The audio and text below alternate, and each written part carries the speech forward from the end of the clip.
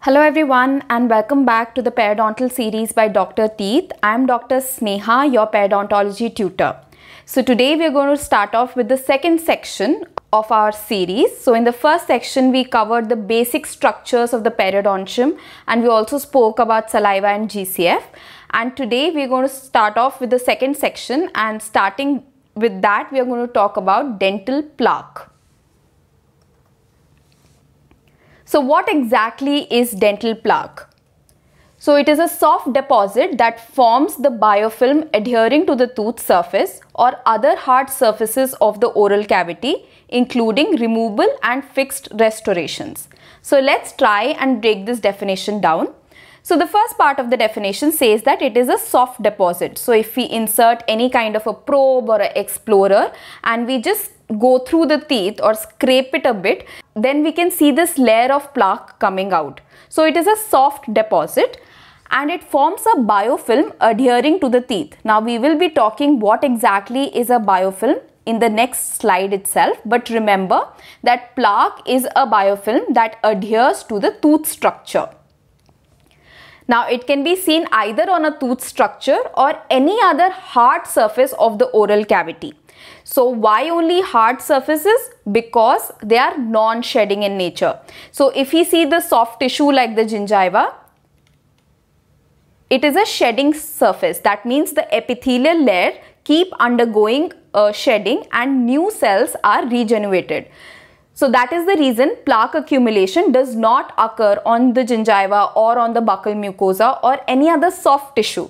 It only happens on hard tissue like the tooth or on certain other substances like restorations or prosthesis, etc. Now let's see what exactly is a biofilm. Now if we take a tube and just place it in the outside and if it is monsoon season, then you can see that within few days there is a layer of slimy. Then you can see that within few days a slimy layer gets formed onto this tubing. This slimy layer is nothing but a biofilm.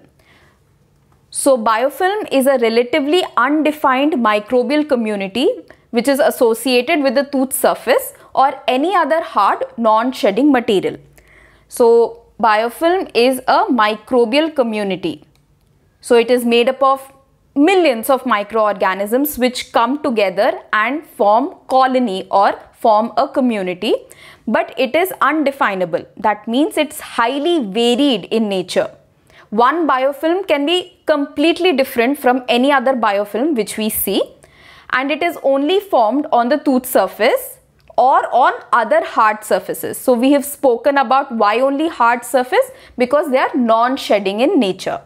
And if a biofilm is formed on the tooth surface, it is called as the dental plaque. So biofilm on a tooth surface is called as plaque. So that is why we say plaque as a biofilm. Now let's discuss the composition of dental plaque. Now as stated before, it is majorly made up of microorganisms. So the bulk of the plaque is made up of microorganisms, which is about 70 to 80%. And these microorganisms are embedded in a matrix which is the intercellular matrix. So the microorganisms which are associated with plaque are mostly the bacteria, but there can be other microorganisms such as viruses, protozoa, yeasts and fungi that can also be seen. Coming to the intercellular matrix, it is either made up of the organic components, which involves approximately 30% of polysaccharides, 30% of proteins, 15% of lipids, and certain glycoproteins as well.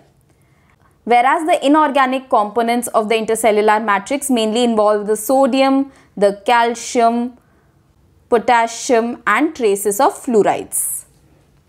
So now that we've spoken about the composition, now let's discuss about the classification of dental plaque. Now we can classify dental plaque based upon the location. As first, the supragingival plaque. So if this is the gingival margin right here, then the plaque which is formed coronal to the gingival margin is the supragingival plaque. So this plaque can be seen through the naked eye. It is present coronal to the gingival margin. Whereas if it is seen apical to the gingival margin, it is called as the subgingival plaque. So over here, this right here is the gingival margin, and the plaque which is seen apical to it, it is called as the subgingival plaque.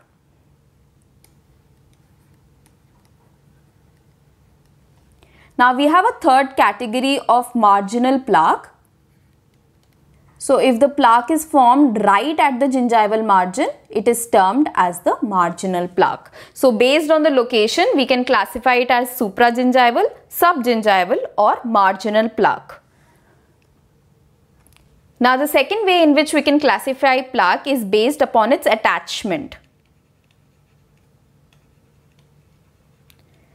Now based upon the attachment, we can classify the plaque as the attached plaque or the unattached plaque. So the unattached plaque is the plaque which is present in the gingival sulcus and it is not attached to either the tooth or any other tissue. So it is free or planktonic in nature. So if we see these bacteria right here which are present in the gingival sulcus, they are not attached to either the tooth or the epithelium.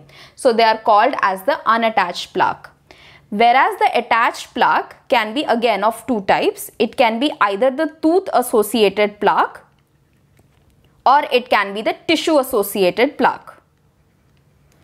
So right here which you see are the tooth associated plaque, and this tooth associated plaque are usually gram positive in nature, gram positive species, and they are more or less associated with either root caries formation or it can cause calculus formation. Now when we come to the tissue associated plaque, so right here we have the epithelium. So it's either called as the tissue associated or the epithelium associated plaque, and these are mainly gram negative in nature or they can be spirochetes. And these bacteria can be first associated with the epithelium and then it can migrate into the connective tissue and ultimately it can cause destruction of the alveolar bone. So the tissue associated plaque is associated with periodontal destruction. So tooth associated plaque causes root caries or calculus formation, whereas tissue associated plaque causes periodontal destruction. Now let's talk about the steps of formation of dental plaque. So there are three major steps which are involved. First is the formation of pellicle on the tooth surface. The second step is the initial adhesion and the attachment of the bacteria to the pellicle. And the third step is the colonization and plaque maturation. So let's first talk about the formation of the acquired pellicle. So we have the tooth surface right here, and within few minutes of brushing, the saliva or acquired pellicle is formed on the tooth surface. So this is the acquired pellicle. Now if we talk about the composition of this acquired pellicle, then it mainly consists of components of the saliva such as the peptides, the glycoproteins, we have the keratins and the mucins, and basically these salivary proteins get adsorbed onto the surface of the tooth. Now if we talk about the thickness of this acquired pellicle, it is highly varied. It can range between 100 nanometers within 2 hours, and this can go up to 1000 nanometers in thickness. Now what is the function of this acquired pellicle? The acquired pellicle helps in formation of binding sites for the bacterial binding. So if you can see, these are certain binding sites which the acquired pellicle consists of, and they help in bacterial binding, and we'll see how exactly does that happen in the second step. So the second step of plaque formation is the initial adhesion, followed by the attachment of the bacteria. So this step can be further divided into 3 more subcategories. The first is the transport of the bacteria onto the surface. The second is the initial adhesion, which is reversible in nature. So for example, if we brush during the initial adhesion stage, then the bacteria can get dislodged from that area. Whereas the third step is the strong attachment, and this is an irreversible process. So once the bacteria gets strongly attached to the tooth, it is very difficult to disrupt the bacteria. So let's see these steps. So the first step is the transport.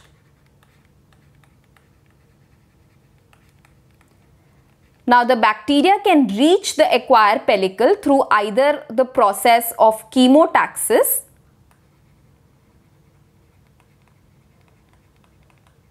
it can move through Brownian movement,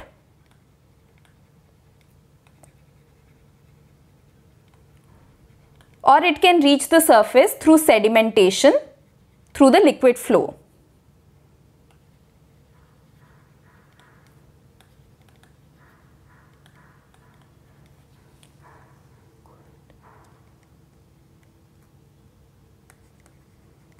So these are the 3 ways by which the bacteria can actually reach the acquired pellicle.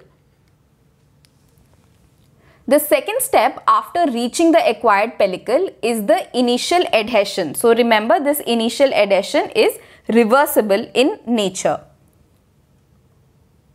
Now this adhesion takes place when the bacteria reaches very close to the tooth surface. So when it reaches quite close, then there are 2 types of forces that can act. Either there is van der Waals forces of attraction,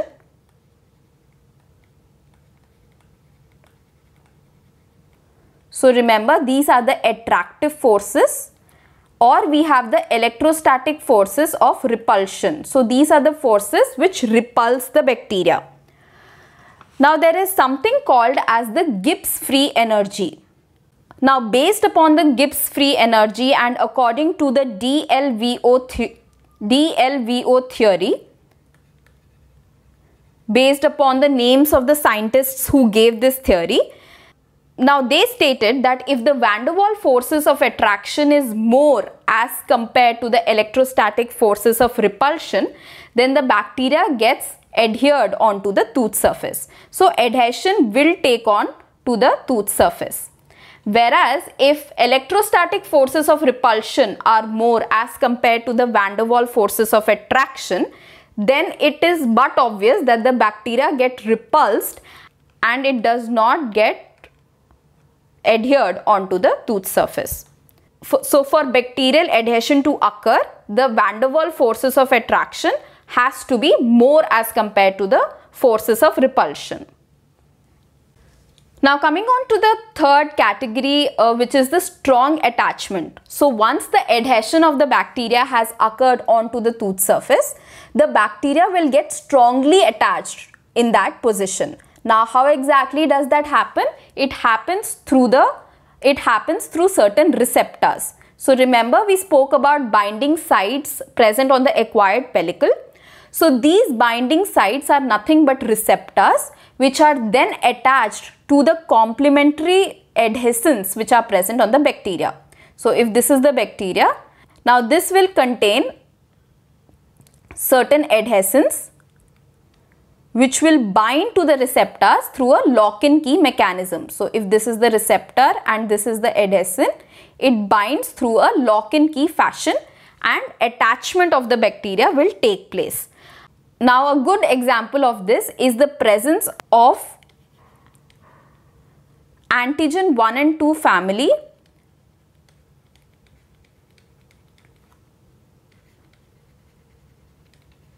So these are the adhesins which are present on streptococci. So if this is a streptococci cell, so these are the adhesins which are present on the streptococci and they go and bind to the GP340 receptor which is present on the acquired pellicle. So this is how the binding or the attachment takes place. Coming on to the final step of plaque formation, which is the colonization and plaque maturation. Now within 2 days of undisturbed plaque, we can see that the primary colonizers or the first bacteria which are attached to the tooth are also called as the primary colonizers or early colonizers. So these are formed within 2 days of undisturbed plaque. And these primary colonizers will then produce a slime layer which facilitate the secondary colonizers to come and get attached. So this is how the plaque sample will grow in size and in number. Now there are 2 mechanisms by which this colonization can occur. The first mechanism is called as the coadhesion.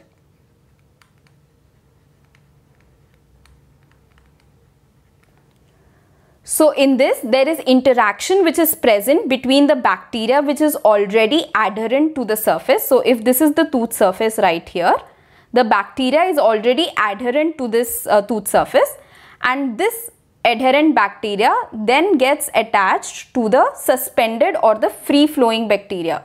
So right here, if you can see the free flowing bacteria, they get adhered onto this bacteria which is already present on the tooth surface. So this is one type of adhesion that can occur, and the second type is called as the co-aggregation.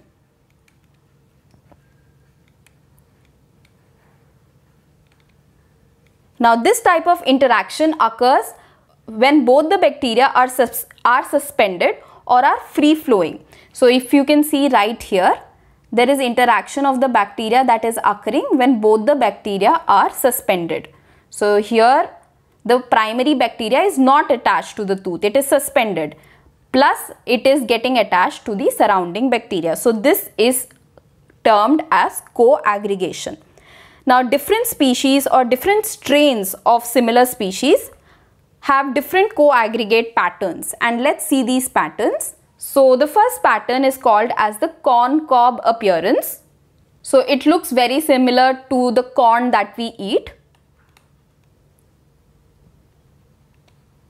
So this co-aggregation occurs due to the adherence of the Streptococcus cocci. So these are small cocci cells which get adhered to either a cornybacterium or a actinomycete. So we have a central cornybacterium or actinomycetes, and surrounding them we have Streptococci species. Whereas the next appearance is the test tube brush appearance.